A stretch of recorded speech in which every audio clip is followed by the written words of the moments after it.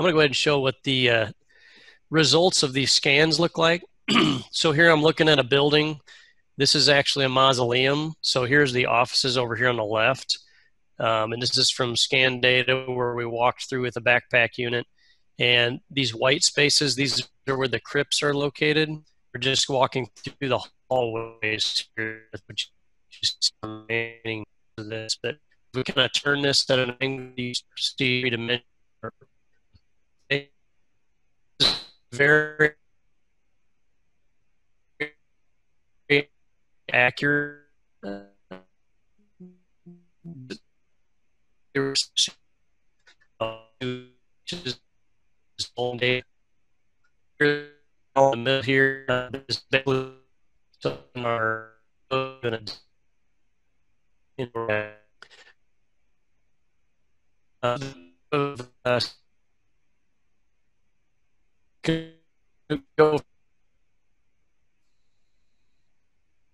next, I'd like to go ahead and show how do we do this? How do we make this work on the back end? What is all involved with this? So we take that either scan data or CAD files, and this is kind of what it looks like when we start off. It's very basic.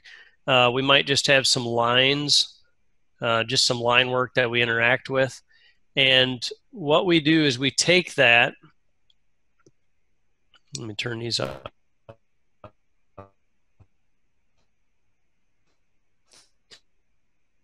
Look at the ends. I'm going to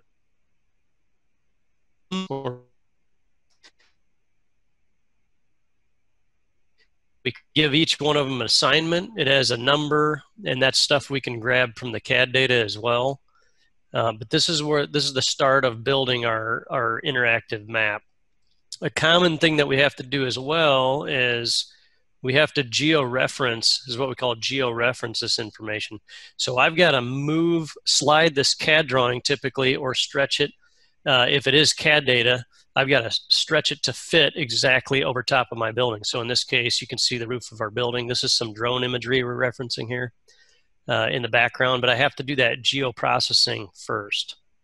Then the next step, after we go through that and kind of get our floor plans, we have what we call pathways.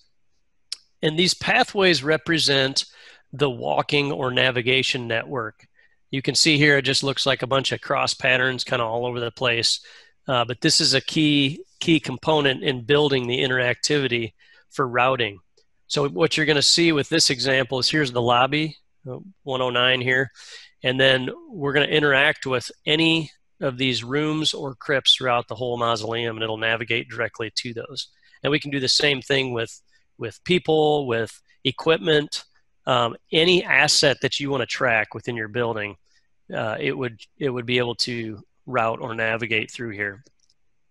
So that's kind of the starting point of what we would start with there. Then with this route, keep in mind we're working in 3D here. So the example, what I've got here is this is only the route network. Let me trim this down a little.